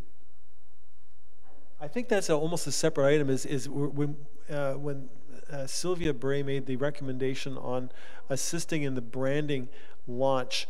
I think that where we left it was that with subject to what happens with the corporate logo, what can be done to create an overall branding launch strategy, and looking for input on that. Is that a fair description? Yeah, and I think if we start with Caitlin reporting back to where we are, so this committee 2.5 years ago was very active in how to launch the Spark brand. That happened through COVID thanks to the hard work of Caitlin and her department of one in a summer. So I think we really need to know where we are, because a lot has moved forward since we last sat here and talked about it. And then we can look to see, is there anything more we can do? Is there any advice we can give to Caitlin? Is there some low-hanging fruit that would really push that brand out there? So yeah, I think the report will be a really good place to start. And then to number 3, the beautification task force. I think that should be a discussion item on the next meeting, because it's not a well-formulated idea at this point, but I think we need to fine-tune it as to what we all see it is, what it could include, and start to flesh that out to be able to move it forward. Because it's not going to happen immediately. So you can see that I've already put some work into that. I can definitely I could put together a framework for discussion, and then we build on that. Caitlin, what is your suggestion on that? Unless you think that we are in a position to be able to solicit opinion from the council on this, or are we premature? If I may, I'd say that we're premature on that discussion. I think we should definitely discuss it at the committee level. Sorry. Also being aware we've got 7 to 8 weeks of council remaining this term, and this committee will kind of disband at the end of the council term, and those interested can reapply through the new council, and then the committee gets started again, but they certainly work with the minutes and the notes and Caitlin for continuity. So. Yeah. Perfect. Yeah. So what we can do is in the interest of doing justice to that particular item, we'll bring it forward for our next meeting. If we can, everyone think about how the beautification project could work, and we'll formulate it into something that can be either carried on by this committee or by the other people that are sitting around this table.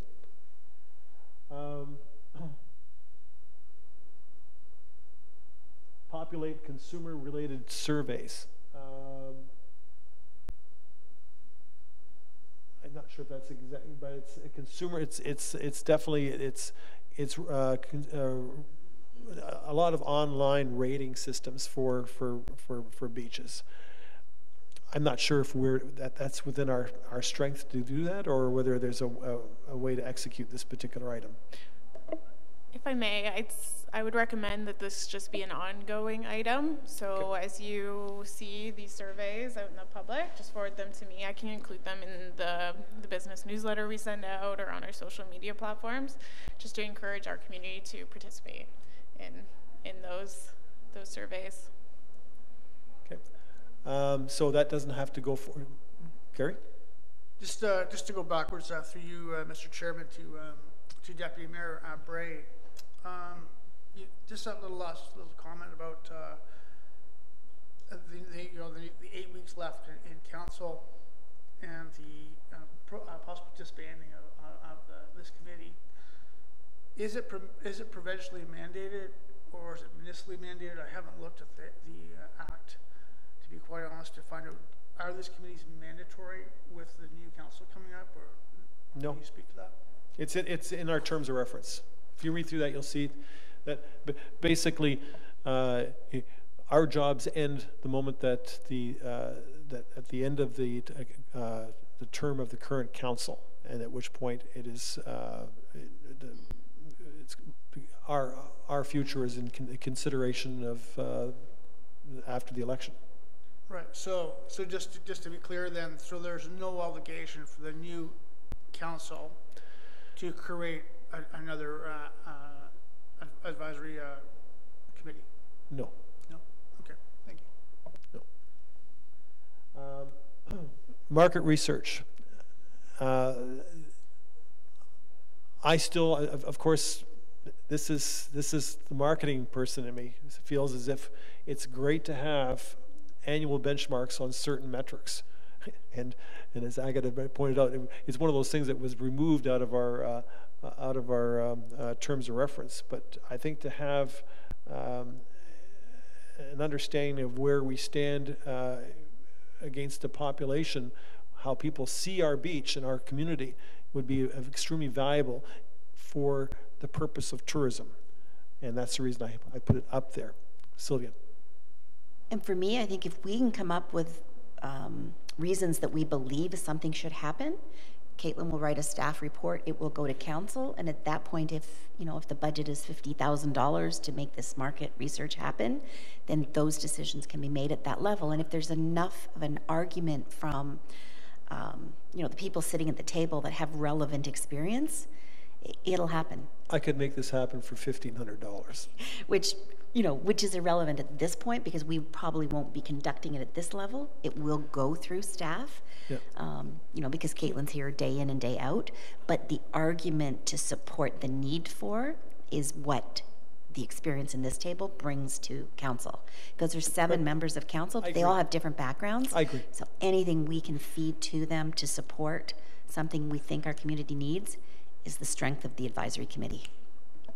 Caitlin, if I could put that forward then as a recommendation to go to town as a recommendation to have it as a benchmarking, annual benchmark study to identifying best beach in Ontario, most beautiful beach in Ontario. Those 2 questions, and to have a quantitative research study conducted, and it's not expensive. Mm-hmm. So, should I report back to this committee on the findings, research on my findings, and then based on my findings, we can then make a recommendation to council? If it's $1,500, it's within our scope and our budget that we can do such a thing. But it's and I think it's valuable information for us to understand how we are stacked up against it's very much a lot of companies will ask the question, would you recommend to a friend? One simple question, it tells you a lot about how people perceive a brand. Yeah.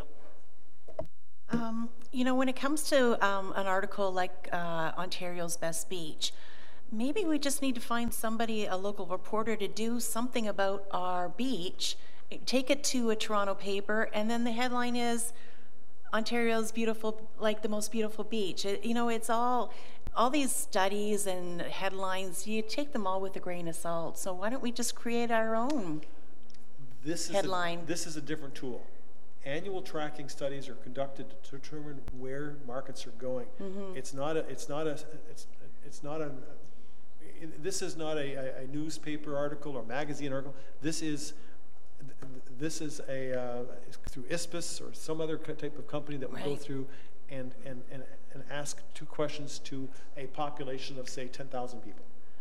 Yeah, I think sometimes, though, these surveys, you might get somebody that thinks something one day and they change their mind the next day, or where are they going and what's their demographics of people they ask. I don't know. I just think, do people really? If you're in the business of, when you're in the business of understanding how people are perceiving your community, mm-hmm. and whether you are tracking better or worse. If this year we were number 1 and next year we're number 10, something's happening. Could our If- and sales if- with our and- businesses and and if our we- numbers show and- us that? No, it's No? different. It's different. It's and then it's very specific to your business. If we're number 10 this year, and then we do a beautification project, and in 2 years we get up to number 1, it tells us something. Okay. It's anyways.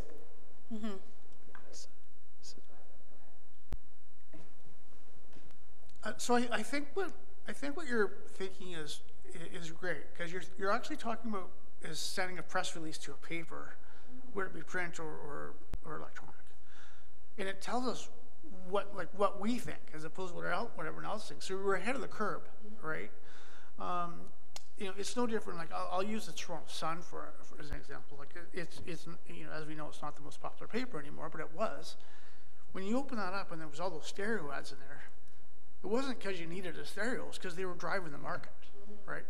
And what you're saying will work, and it's already happening now, because you know the real estate is taking a bit of a hit. So now you're seeing, if you open up, and matter of fact, if you open up the Toronto Star or even the Globe, you'll go to this instant real estate market report that wasn't there 2 years ago. Gary, what you're saying is accurate, but it has nothing to do with a market research study. A market research study is just that. I think as a committee, we need to understand your definition of a market research study, see your sample questions, because for me, I liken it to an election poll when somebody phones me and says, who are you going to vote for mayor? Well, 3 things will happen. A, I don't have a landline, so they're not reaching me, and probably 50% of my friends. So question the integrity of the data. Number 2, depending on the order they ask the question, and then number 3, depending on, you know, does my 22-year-old son answer the phone, and does my 89-year-old father answer the phone? So We're talking now about the methodology of the study versus you put it in the hands of Absolutely. of a proper research company that will give us an annual tracking study. I don't want to spend But a lot I of think you time need to talking about educate this group before you just say, hey, I think we should do this. It's affordable, we should do it. Help us understand what it is, all of us, and then how we can do it. So I think that maybe we need to learn the lingo before we say, hey, it's a great idea. my recommendation is to forward it on to the town. And forward this onto the town as a recommendation that we should conduct an annual tracking study, a quantitative tracking study that will determine how we stack up year over year over year over year on the same 2 questions being asked. That will help us understand where we stand year over year on a lot of this good work that we're doing. And if there's marketers within that group, they'll understand what that is. Otherwise, I could go through Marketing 101 and explain how a tracking study works, but my whole life was built around them. So for me, it seems really simple, but that's because that was my job. Could we? I'm not sure if we've done this, but to add to, I understand and support your your initiative, but I don't know if this was done as looking the other way and seeing who are the demographics of the visitors to the town. That's another study in itself. I think we do have information on that. There's been some research conducted over time. I'll see if we can find that. I know I've read it. It was some of it's 4 years old, 5 years old, but it's not annually. No, it is not. Some of it was very qualitative though, and the studies that were done with beachgoers, whereas simple quantitative tracking study should be done as a part of a brand. It's not being done. Because then we're doing the branding initiatives, but we don't know who to There would be, we could certainly have an idea through our research, but we would know, we could target globally, which is what a lot of these studies have done. I think we're spending a lot of time on detail, and we have an agenda that's coming to a close. Yeah, if I can add, I would just, keeping an eye on time, I would just suggest that this item be how do you word the right wording? So if this committee could direct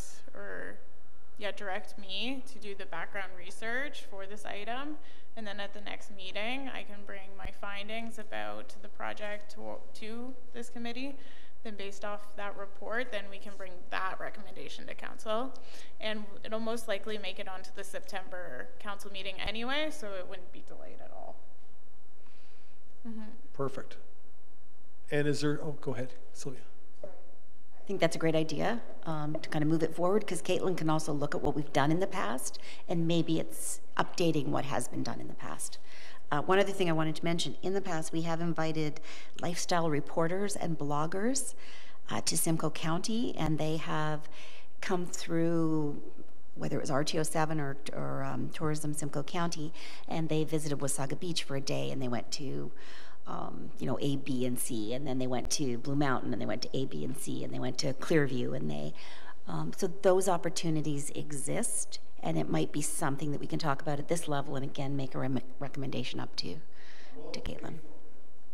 You find out what is being done right now for public relations activity, and bringing in media and bloggers to report on the community.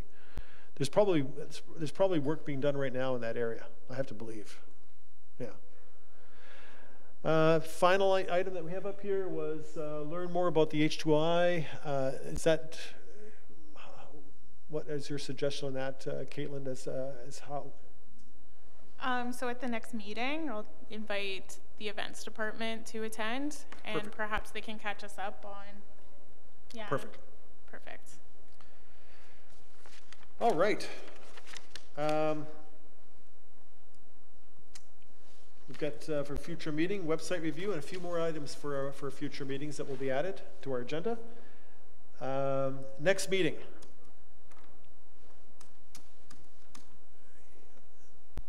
Is there a day that we have to? So we have no specific day for this committee. So I was hoping just to have a quick discussion on what day works best for everyone at the table. I don't believe so. It's not.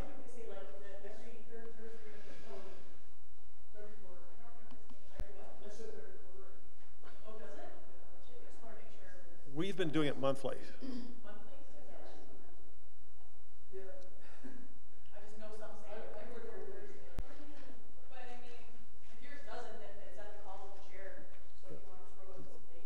My vote would be Tuesdays.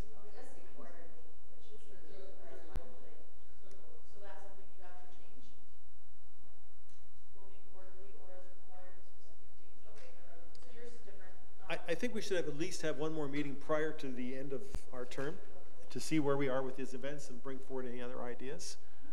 My recommendation personally are Tuesdays, but if Tuesdays don't work for people, then we can work around it. Every alternate Tuesday works for me. How does the 27th look, September 27th? I'm good. Yep.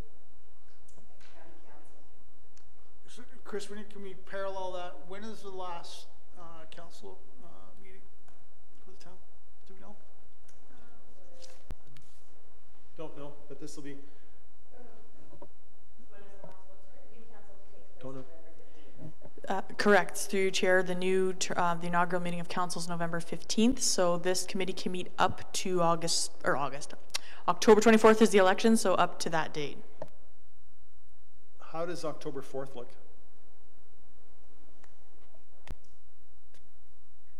Just since the 27th is not good?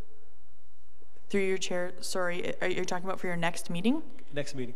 So I would just be obviously mindful of if you're trying to accomplish anything and you want to maybe come back in September, is there anything that you want done sooner than that? Because you're just kind of putting yourself in a shorter time period if you need to meet again. There are actions to be put in place. Do you need more time? Would the week of the 19th? 20th works for me. Every other day does not that week. 20th is a Tuesday.